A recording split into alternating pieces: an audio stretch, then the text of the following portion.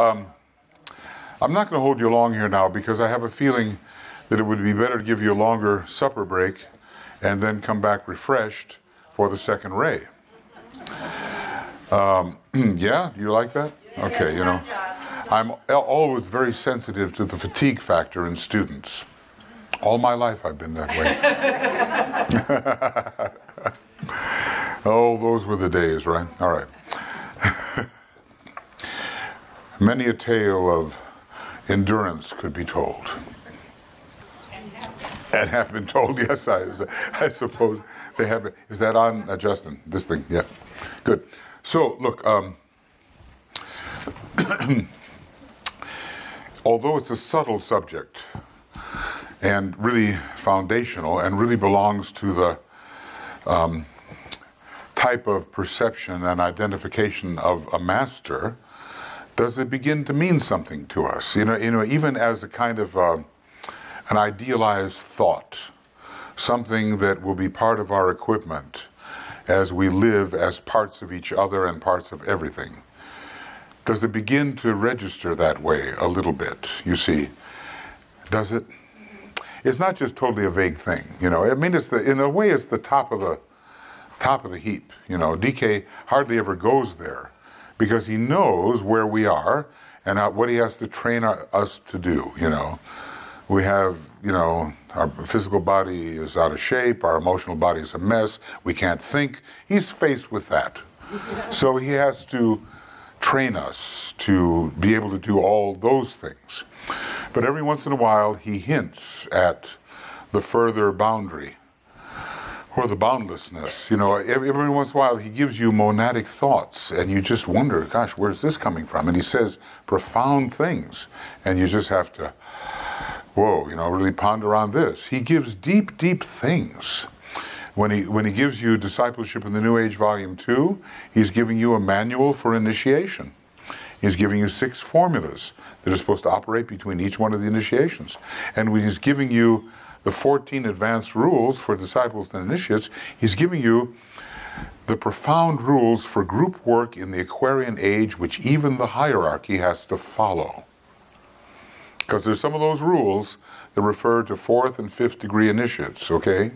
And not just to people of our nature. As a matter of fact, they kind of begin at the 3rd degree, although there's a lower reflection earlier in the game that we can begin to assimilate, and we do. So we've just been given profundities. It's just a question of how deep we will go with them. And I can only imagine what the next installment will be. You know, I'm eagerly awaiting, you know. We'll all be part of it if we want to. And the new schools will emerge, the 14 schools will emerge, preparatory schools, advanced schools, and the banded esoteric organisms will come together. And eventually any country of any development whatsoever will have its own esoteric or cult school.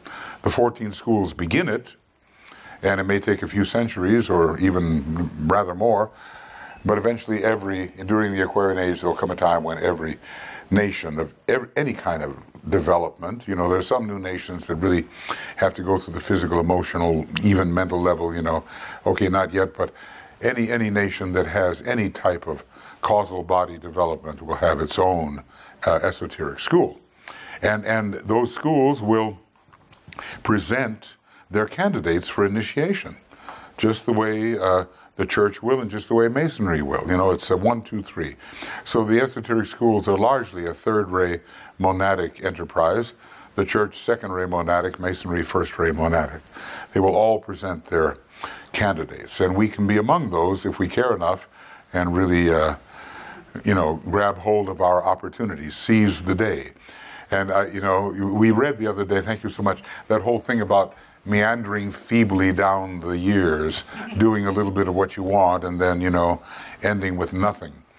I assume that we may have done that enough times to not want to do the feeble meander.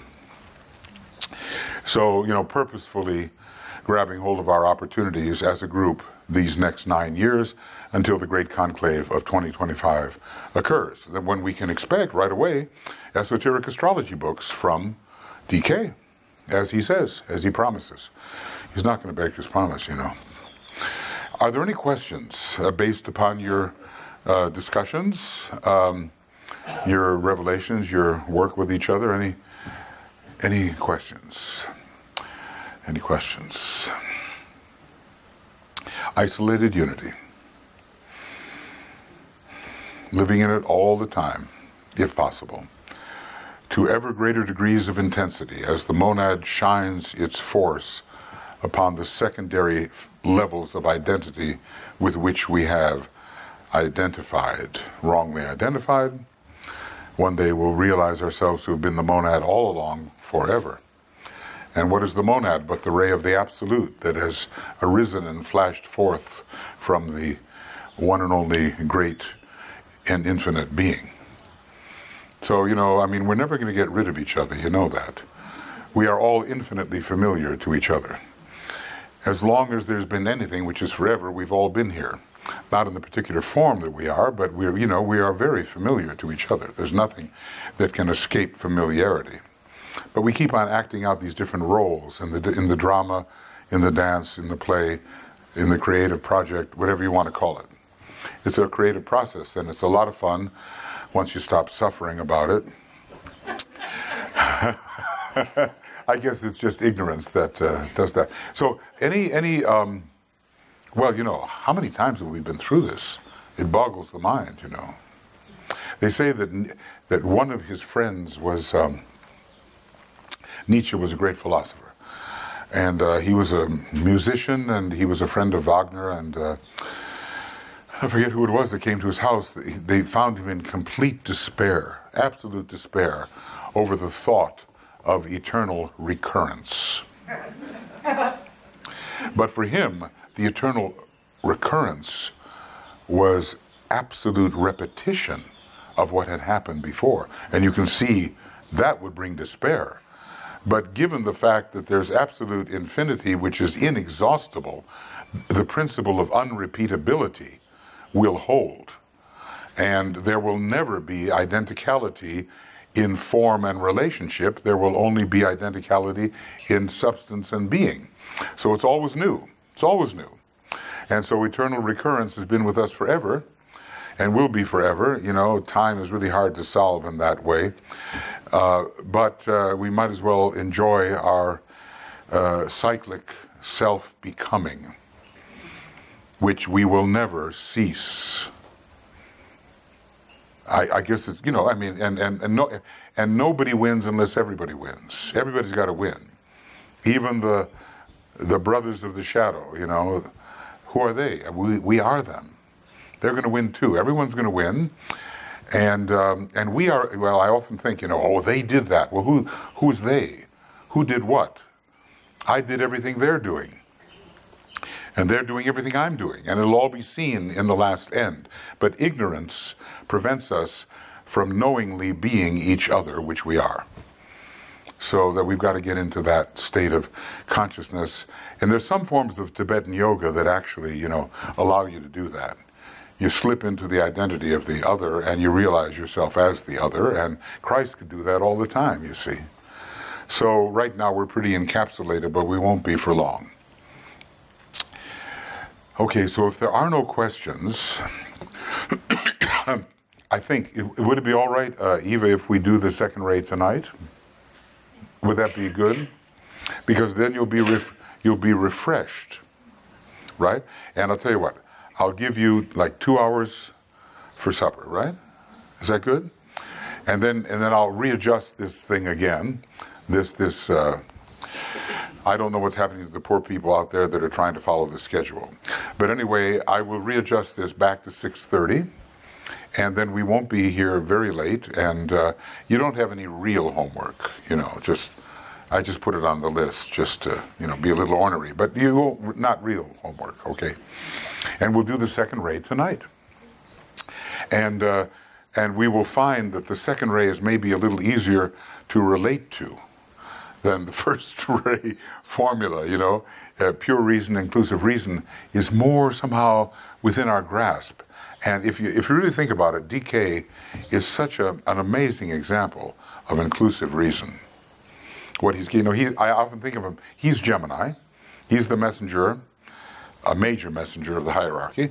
He's like, to me, he's like Jupiter and Gemini. Not Venus and Gemini, that's very good, but Jupiter and Gemini brings all the information together and articulates it beautifully. I think that's where he's at. So usually in astrology, Jupiter and Gemini is kind of a weak position, but in occultism, it's a very strong position. It's a great second ray position. So anyway, that's inclusive reason. We're going to deal with that tonight, and hopefully, refresh yourself a little bit. And I don't want to, beat a dead horse here. Just feel good and come back at 6:30, and we're going to have 1 Om for the road.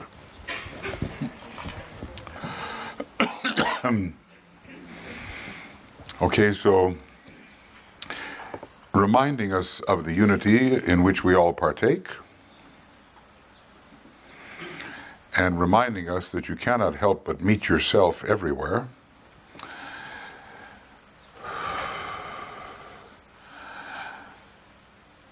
In that state of self-realization, which we have isolated from other realizations,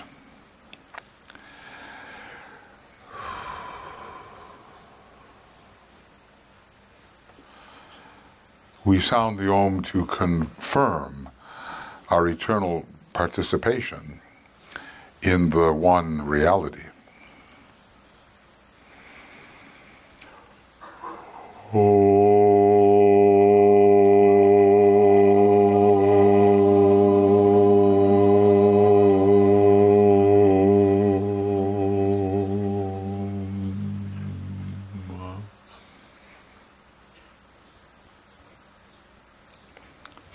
Great.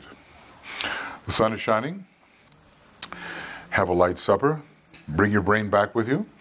And we'll get into the second ray of love, wisdom, inclusive reason, isolated, pure reason.